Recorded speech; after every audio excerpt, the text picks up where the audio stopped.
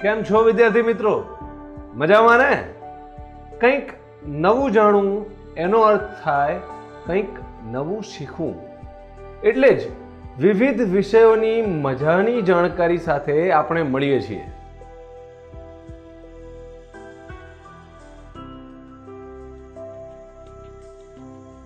આજે આપણે બીજા અંકમાં મળી રહ્યા છીએ.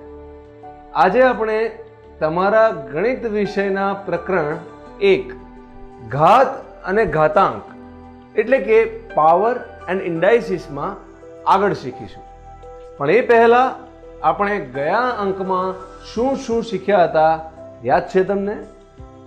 તમારું ગણિત વિષયનું પાઠ્યપુસ્તક ખોલો અને પ્રકરણ 1 ઘાત અને ઘાતાંક જુઓ અને કહો તો શું શીખ્યા હતા.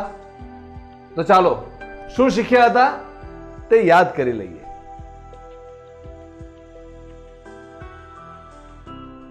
ગયા અંકમાં આપણે ઘાત અને ઘાતાંકનું પ્રકરણ શીખ્યા, જેમાં અંક 1માં સૌપ્રથમ આપણે પુનરાવર્તન કર્યું, જેમાં ઘાતાંક વિશે સમજ્યા.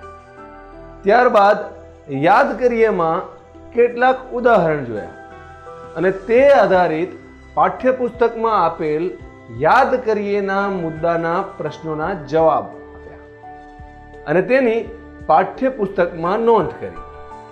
એ પછી આપણે ધન પૂર્ણાંક ઘાતાંકના નિયમોમાં ઘાત સ્વરૂપના ગુણાકાર વિશે અભ્યાસ કર્યો, જેમાં આપણે જોયું કે ઘાત સ્વરૂપનો ગુણાકાર કરવા માટે આધાર સરખા હોય તો ઘાતાંકોનો સરવાળો કરવામાં આવે છે, જેને નિયમ સ્વરૂપે આ રીતે લખી શકાય: ધન પૂર્ણાંકો m અને n તથા પૂર્ણાંક કે અપૂર્ણાંક સંખ્યા a માટે a ની m ઘાત ગુણ્યા a ની n ઘાત બરાબર a ની m વત્તા n ઘાત.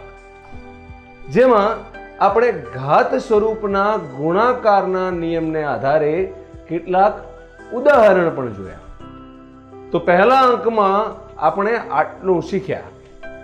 તો આજના અંકમાં આપણે આગળ વધીએ અને જોઈએ કે આ અંકમાં આપણે શું શીખવાના છીએ.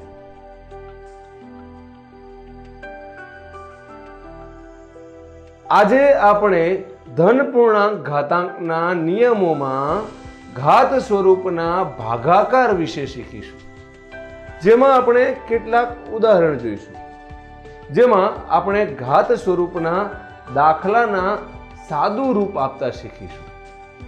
આજના અંકમાં તમારે દાખલા પણ ગણવાના છે, જેમાં આપણે તમારા પાઠ્યપુસ્તકમાં આપેલ મહાવરો 1 કરીશું. તો ખ્યાલ આવી ગયો ને કે આજે આપણે શું શું શીખવાના છીએ? ખૂબ સરસ. તો ચાલો આજના અંકની ભણવાની શરૂઆત કરીએ.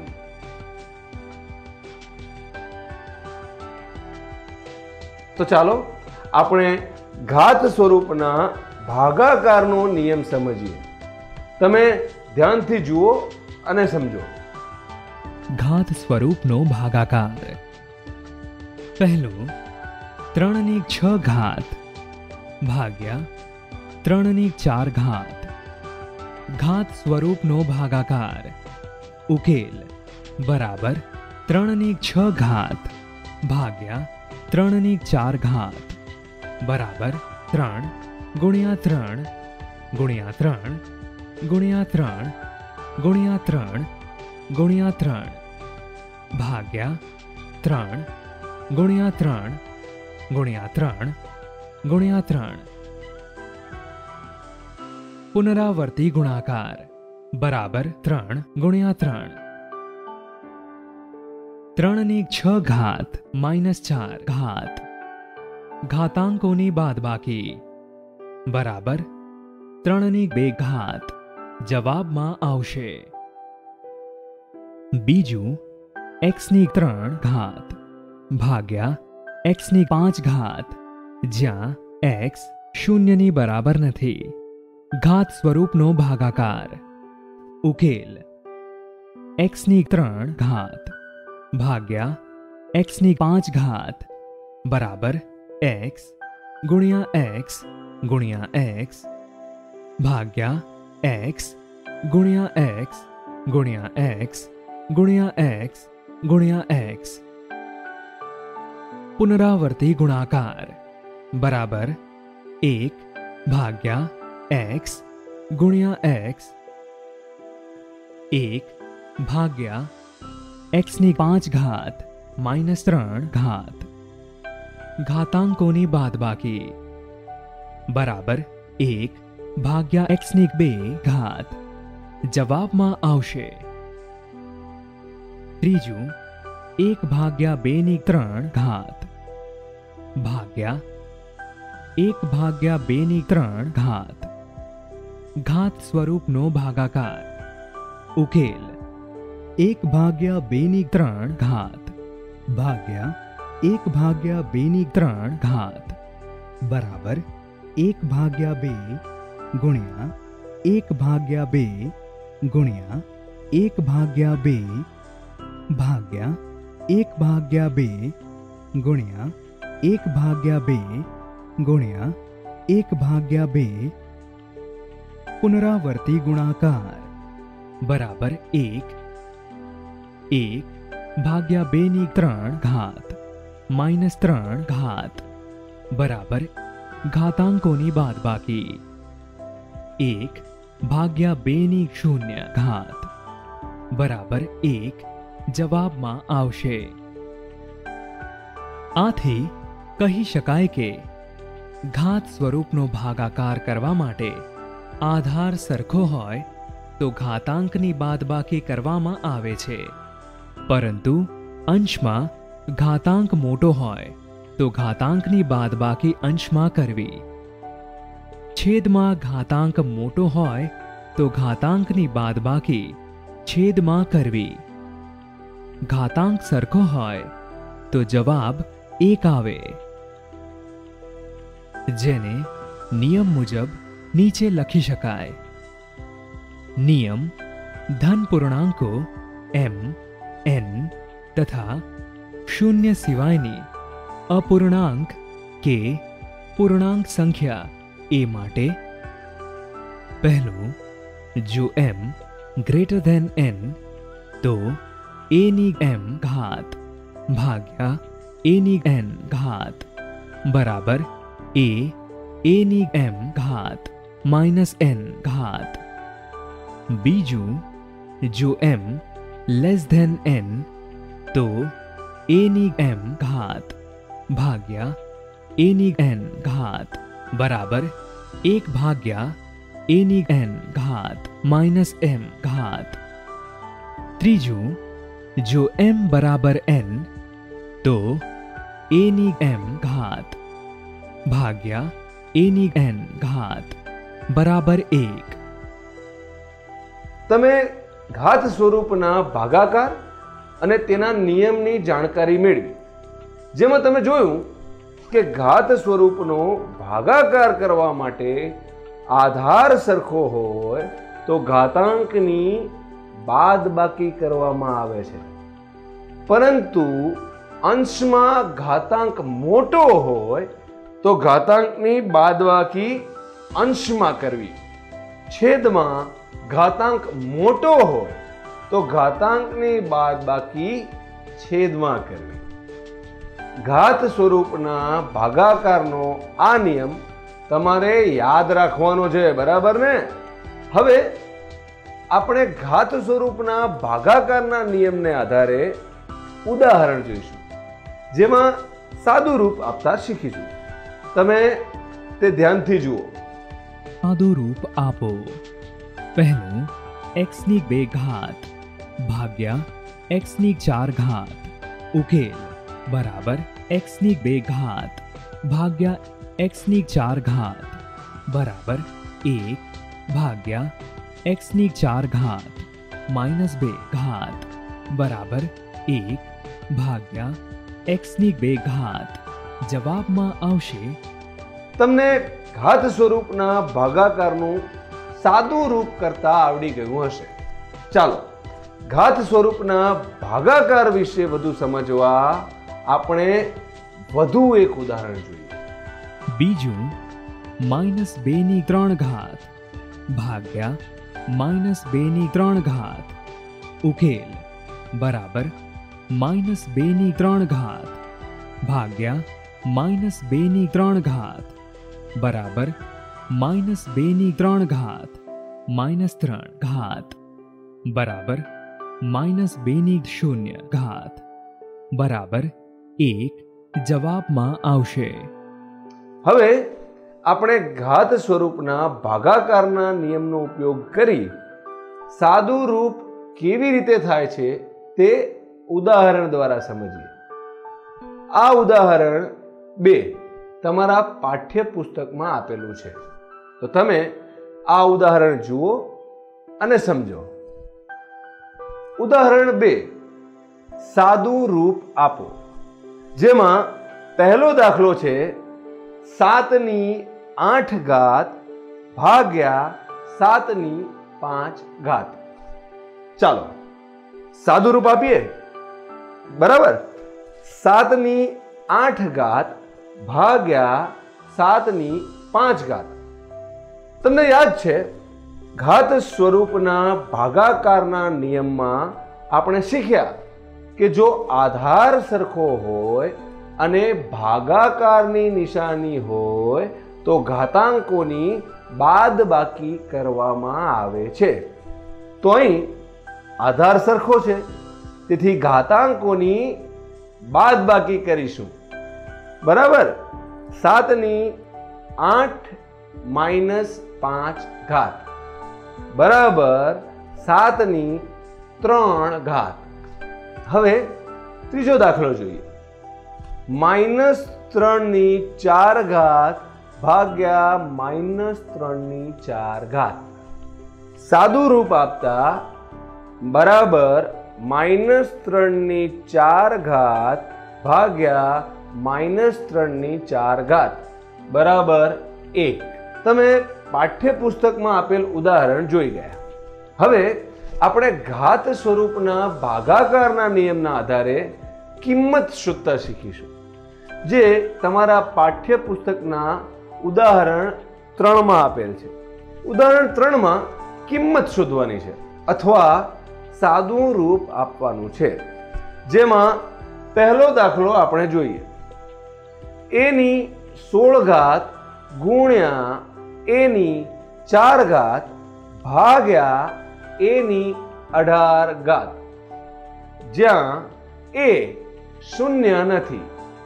સાદું રૂપ આપતા બરાબર a/16 વત્તા 4 ભાગ્યા a/18 બરાબર a/20 ભાગ્યા a/18 બરાબર a/20 છેદમાં a/18. અહીં આધાર સરખા છે અને ભાગાકારની નિશાની છે, એટલે આપણે ઘાતાંકોની બાદબાકી કરીશું. બરાબર a/20 -18 બરાબર a/2. ખૂબ સરસ. હવે તમે આ પ્રમાણે ઉદાહરણ 3 આપેલ બીજો દાખલો જાતે ગણજો, પણ અત્યારે નહીં. એ તમારે ગૃહ કાર્યમાં કરવાના છે. અત્યારે આગળ વધીએ. હવે આપણે ઘાત સ્વરૂપના ભાગાકારના નિયમના આધારે સાદું રૂપ આપી કિંમત શોધતા શીખીશું. જો x બરાબર 2 તો કૌંસમાં x ગુણ્યા x/2 ગુણ્યા x/3 ભાગ્યા x/4 ની કિંમત શોધો. ઉકેલ બરાબર x/1 વત્તા 2 વત્તા 3 ભાગ્યા x/4 બરાબર x/6 ભાગ્યા x/4 બરાબર x/6 -4 ઘાત બરાબર x ની 2 ઘાત.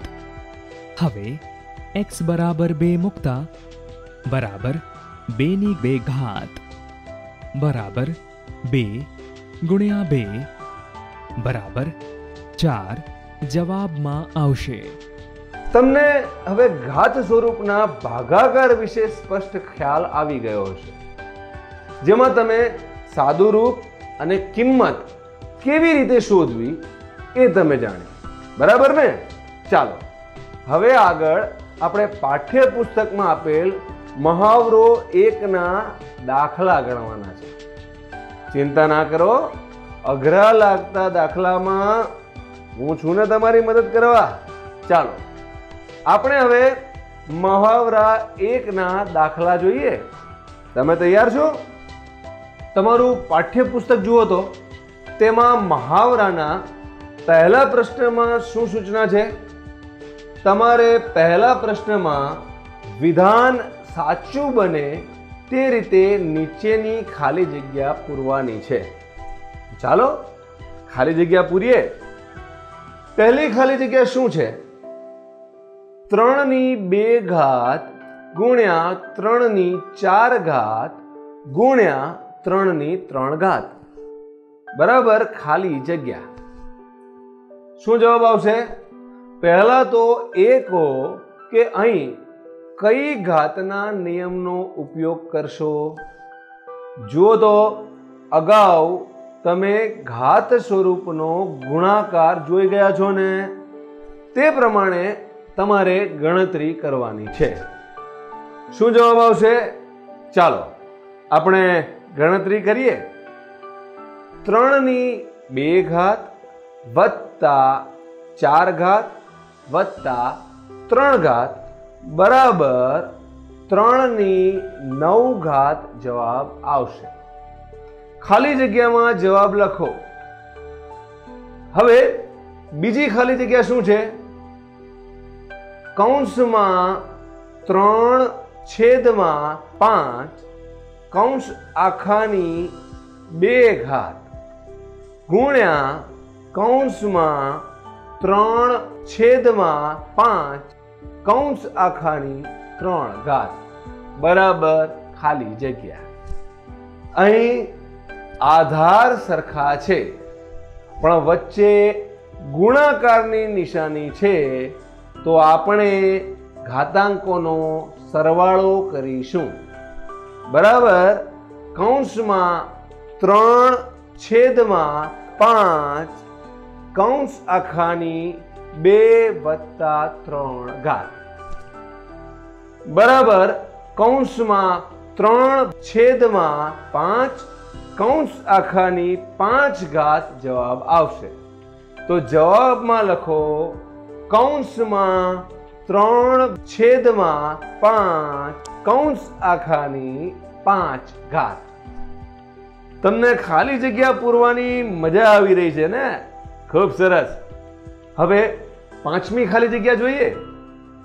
5ની 5 ઘાત ગુણ્યા 5ની 5 ઘાત ભાગ્યા 5ની 8 ઘાત બરાબર ખાલી જગ્યા. ચાલો ગણતરી કરીએ.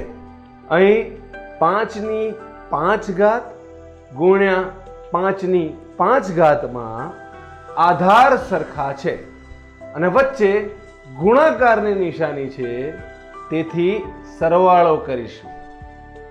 કૌંસમાં 5ની 5 વત્તા 5 ઘાત ભાગ્યા 5ની 8 ઘાત બરાબર 5ની 10 ઘાત ભાગ્યા 5ની 8 ઘાત બરાબર 5ની 10 ઘાત છેદમાં 5ની 8 ઘાત બરાબર 5ની 10 - 8 ઘાત બરાબર 5ની 2 ઘાત.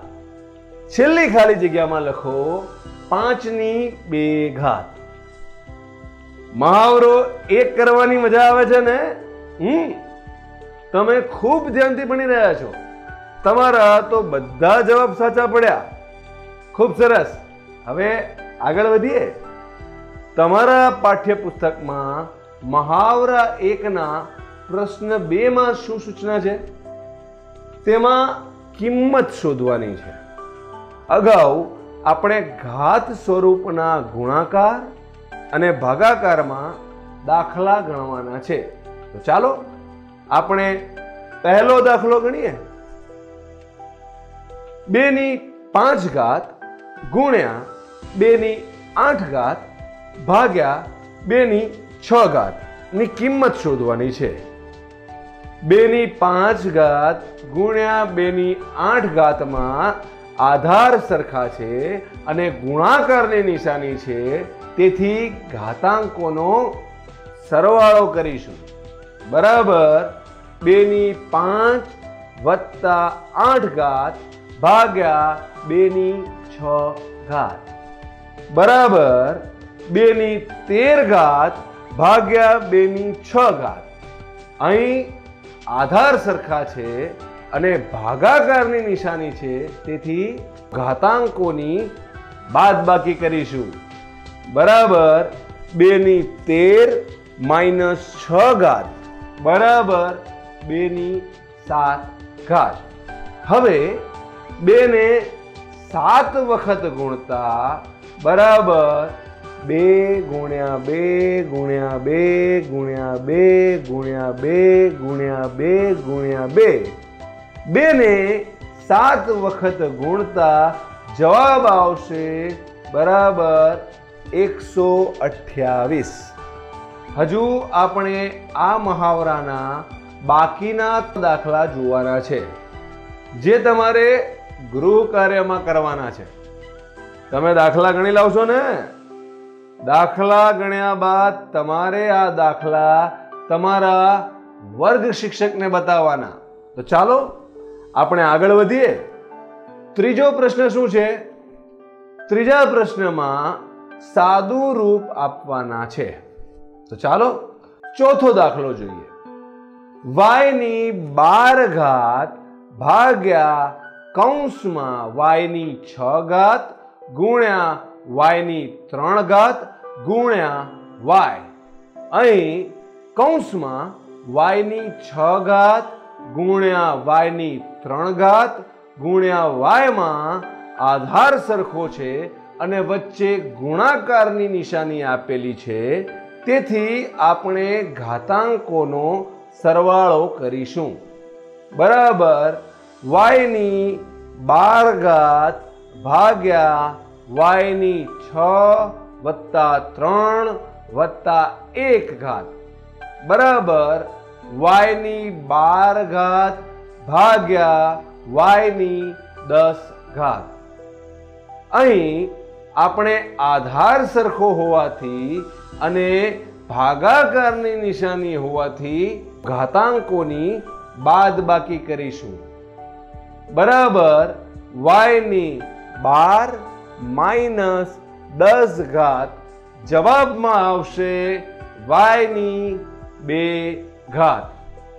તો તમારે પ્રશ્ન 3માં બીજો, ત્રીજો, પાંચમો અને છઠ્ઠો દાખલો તમારે ગૃહ કાર્યમાં કરી લાવવાનો છે.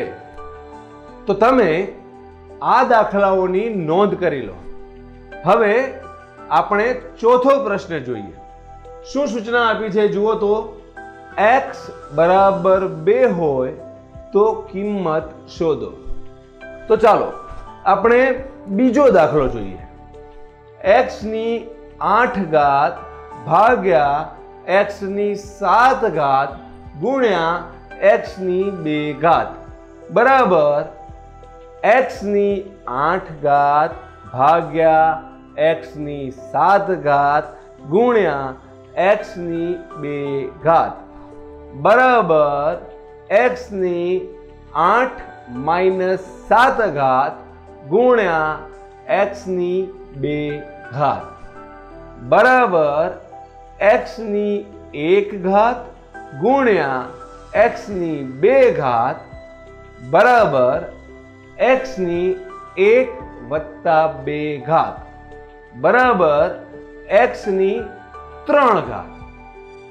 x બરાબર 2 મૂકતા બરાબર 2^3 બરાબર 2 ગુણ્યા 2 ગુણ્યા 2 એમ 3 વખત ગુણતા બરાબર 8 જવાબમાં આવશે. ખૂબ સરસ. આ જ પ્રમાણે પ્રશ્ન 4 નો પહેલો દાખલો તમારે જાતે કરી લાવવાનો છે. ચાલો અત્યારે આગળ વધીએ. હવે આપણે પ્રશ્ન 5 જોઈએ, જેમાં આપણે બીજો દાખલો જોઈએ. જો x બરાબર -3 હોય તો કિંમત શોધો. અહીં આપણે જ્યાં x હોય ત્યાં તેની કિંમત મૂકવાની છે. તો ચાલો ગણતરી કરીએ.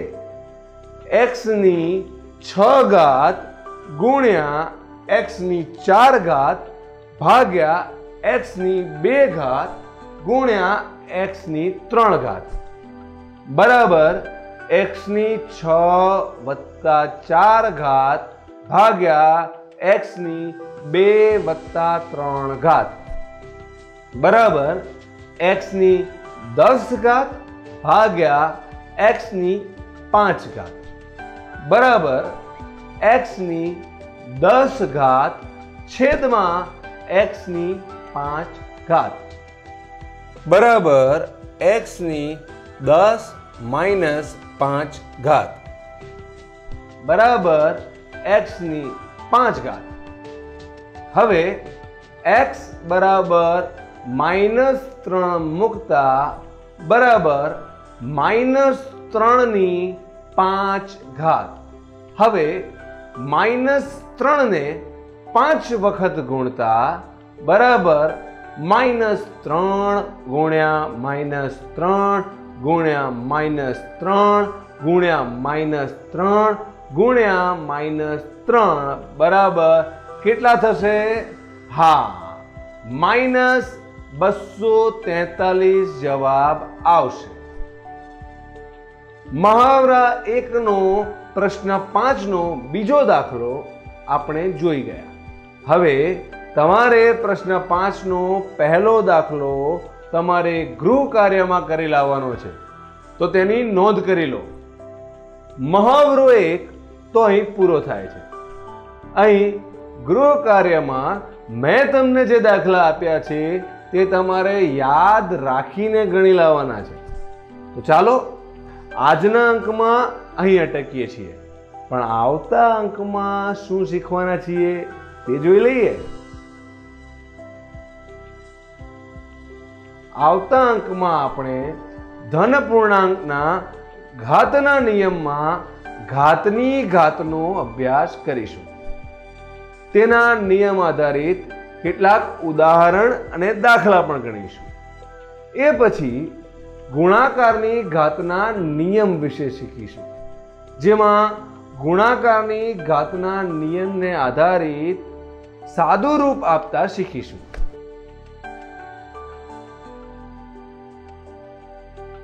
ચાલો ઘાત અને ઘાતાંકમાં આપણે આગળના અંકમાં મળીશું. આવજો.